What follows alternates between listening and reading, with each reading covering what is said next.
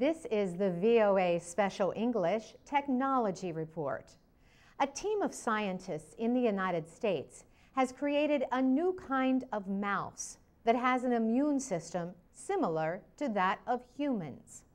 The scientists hope their research with these mice will speed up development of a vaccine to prevent human immunodeficiency virus, or HIV.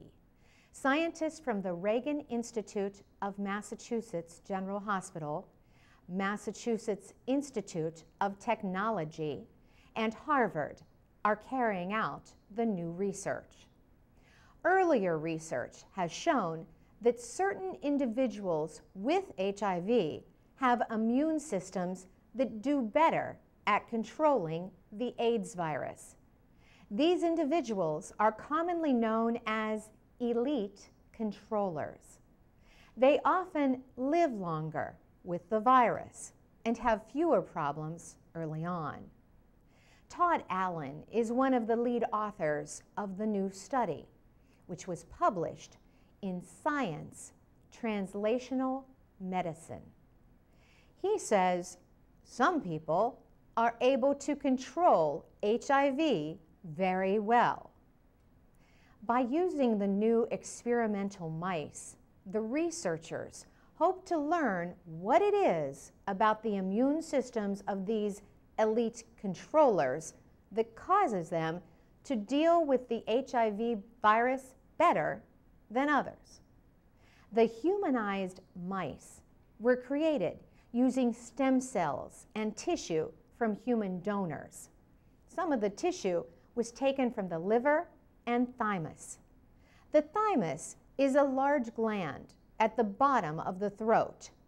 It trains T lymphocytes, or T cells, to attack unwelcome microbes.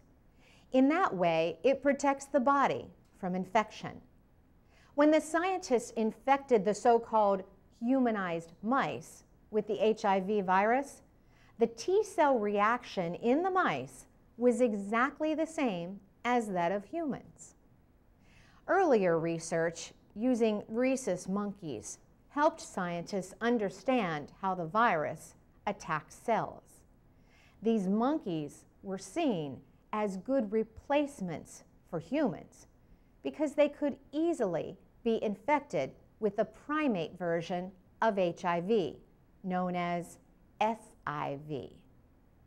But genetic differences in the two versions of the virus and the immune systems suggested that monkeys were not the best candidates for HIV research. Todd Allen says the experiments with the new humanized mouse did a better job of showing what happens in the human body with the AIDS virus. He says the experimental mouse permits researchers to test the discoveries they have made about individuals infected with HIV. Todd Allen and the other researchers hope further studies with the humanized mouse will lead to an HIV vaccine. For VOA Special English, I'm Carolyn Presutti.